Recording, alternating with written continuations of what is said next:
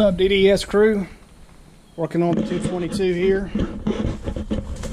Took these, working on the out drive, trying to get it loose. Got these bolts broken loose, these nuts broken loose, and just trying to get this thing to come loose. See, I've broken it loose. I'm just trying to get it, pull the drive shaft from the engine.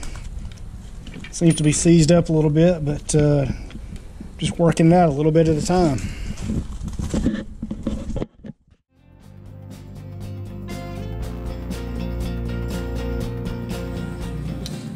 Alright, Deep Dive Spear crew. Here we are again working on the Aquasport. It's day 2. Just climbing in. The goal for today is to get this out. Get the center console broken loose. Try to get it lifted out.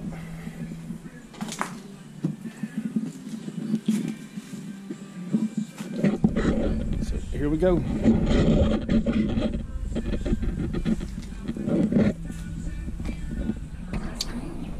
Well, I've got that broken loose from the helm station.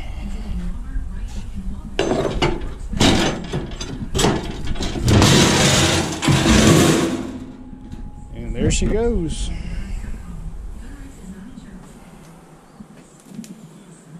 All the screws out. So kind of here's the moment of truth. Let's see if this thing will come up. Oh, look at that. Sweet.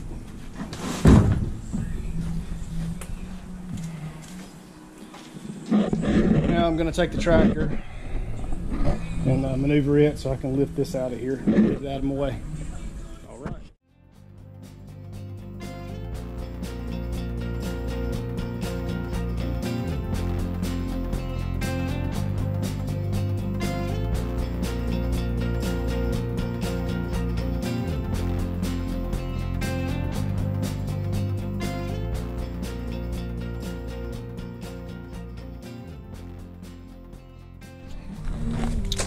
Well, it took about 10 minutes, but it worked out.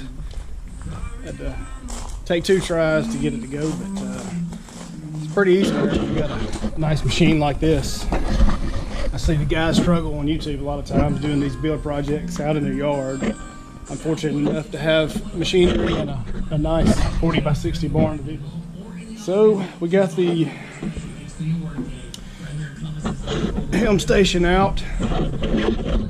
Cut all this loose with a grinder. The floor seems to be in pretty good shape other than where this shrimp table was. It's soft right there. I'm sure it's going to be soft where the fuel cell is. Actually, the fuel cell cap is not that bad. Alright. Next step is to pull the cap, get the fuel cell out. Well, I'm probably going to clean this thing up a little bit and get some of these leaves out so I can work. All right, Deep Dive Spear crew, here we go.